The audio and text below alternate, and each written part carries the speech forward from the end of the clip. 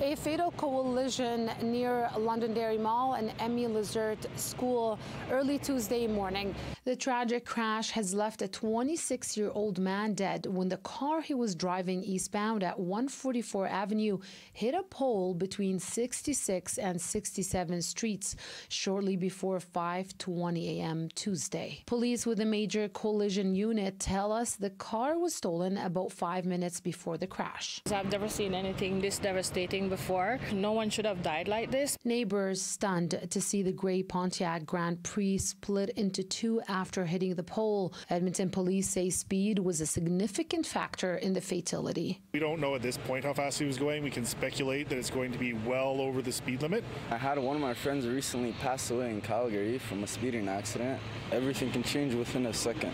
The scene of the crash near LaZerte High School has left the community and students shocked. I just went to go buy myself food and then head back to school, After seeing this scene, it really scared me, and it could happen to any of us. Somebody could have been standing at this pole, or somebody could have been sitting over there and could have passed away by the car, I came in when they were just cleaning the blood, and I felt like I don't know what to do. I felt shocked.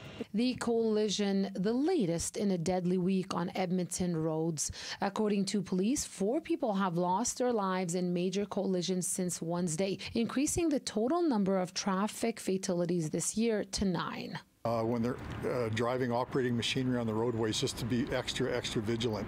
Drive within your means, drive according to the speeds and the roadways postings. Speeding can have serious consequences at the end of the day, so I don't think it's worth taking the risk, In Edmonton, Hiba Kamal-Choufi, City News.